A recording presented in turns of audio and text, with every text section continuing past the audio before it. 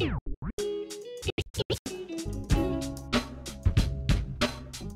intestinal epithelium is the organ in our body that regenerates with the highest renewal rate.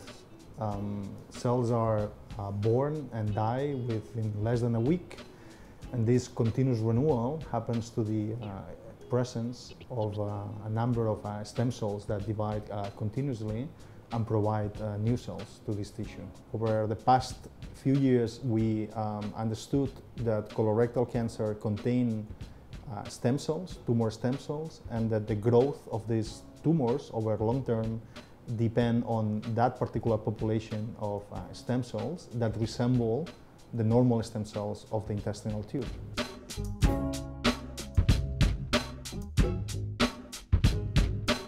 The aim of the laboratory is to understand the biology of these cancer stem cells, to find ways to track them in tumors, to understand what are their roles during disease progression, during resistance to therapy, and how we can therapeutically target these cells so that we can provide new cures to patients with advanced diseases. Lately in the laboratory we have been interested in the phenomenon of metastasis, how colorectal cancers spread to other organs.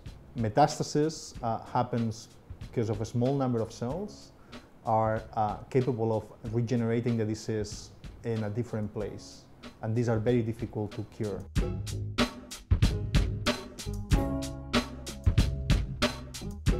What we have learned about this process, about metastasis, is that it is largely cell non-autonomous, which means that the cancer cells by themselves cannot make it, cannot generate metastasis efficiently, but rather these cells have to learn to talk, to communicate with the cells of the body, to corrupt them, to teach them how they can help the cancer cells to regenerate the disease in a 4-inch organ. By understanding the precise communication between the different cell types of the tumor, we can envision new ways to treat and to diagnose colorectal cancer patients.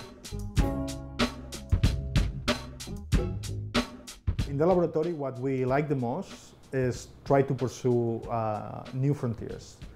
And this is obviously a very challenging task. It not only involves having good ideas, but also having very good resources, such as those here at IRB, having the possibility of attracting excellent people, but also is an exercise of pragmatism. We have hundreds of ideas, many possibilities, but we necessarily need to focus and make an exercise of addressing those that are only possible. I brought a painting from one of our favorite painters, Enric Solanilla. We have it at home. It's a beech tree forest, and it symbolizes the beauty of the intrinsic beauty of biology, but also the fact that many times scientists get lost, and very often we get lost in a forest of preconceived ideas that prevent us from advancing and from finding the right ways.